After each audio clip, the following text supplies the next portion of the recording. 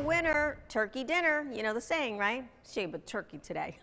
There's a great way to get active and build your appetite for Thanksgiving dinner, and it's all for a great cause. 7 News' Christine Scarpelli. Yep. She's live in downtown Greenville ahead of this year's Turkey Day 8K. It's an 8K.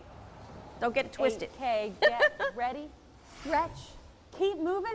Savila, I hope you're ready for this. Yeah, you better be tuning in. 8 a.m. That's when the Turkey Day 8K. There's a 5K walk and run as well. It's going to look a little something like this. Check him out. There they go. The turkey. He's on the run. He does not want to be eating this Thanksgiving. 8 a.m. Again, that's when you can come and participate. Register right up until then and get your exercise on before that big meal. Lots of the proceeds going to Trees Upstate, helping to plant trees, take care of the environment all across the upstate, and taking care of your body is important too. Why should we move? Why should we eat healthy? We want to know. Deborah from Prisma Health, you're a platinum sponsor and bringing the information for me this morning. What are some good tips? Yeah, so just want to talk about Thanksgiving Day.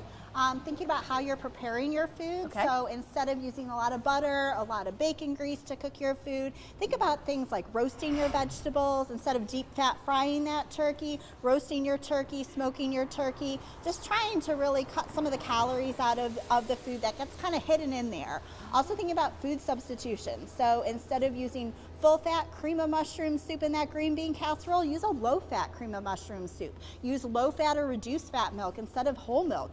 Even using non-fat Greek yogurt instead of sour cream, or using it as a butter substitute. There's tons of recipes all over the internet that you can use to use that non-fat plain Greek yogurt as a butter substitute. You're telling me that little things make that big of a difference in your big meal? Yeah, definitely. Okay. So picking little things here and there that you can just change. Right. Just even controlling how much oil you're putting in that pan when you're pan sauteing can make a big difference. Deborah, that's awesome. Thank you. Obviously, you want to be moving as fast as the turkey, and it looks like they picked up another runner who I guess just came from Main Street.